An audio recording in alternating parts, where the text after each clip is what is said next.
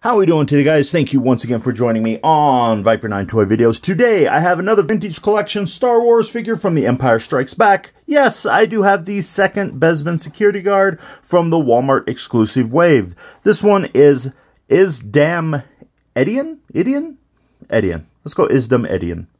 That sounds like a good Bespin name right there. Once again, on the back it has all the exclusive R2, the two Bespin guards, Imperial Gunner, and the Stormtrooper. But enough of that. Let's go ahead and get him cut off the card to see that he is probably going to be relatively identical to Eldar.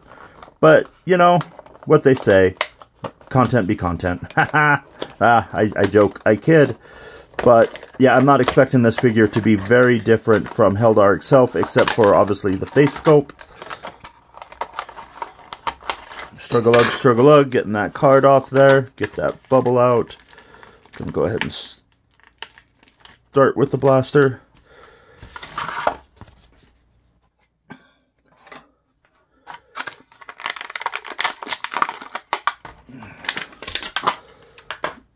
So there is Isdam. Yeah, there is Isdam. So he does have the double ball joint neck, unique head sculpt. Once again, he is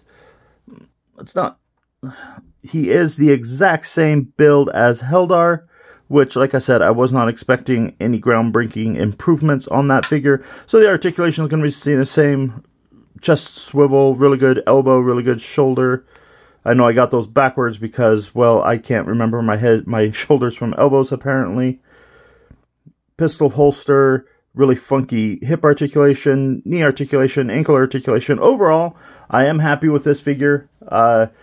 Like I said, they are going to look really good standing there doing absolutely nothing, just like they did in The Empire Strikes Back when the Empire was taking over Cloud City.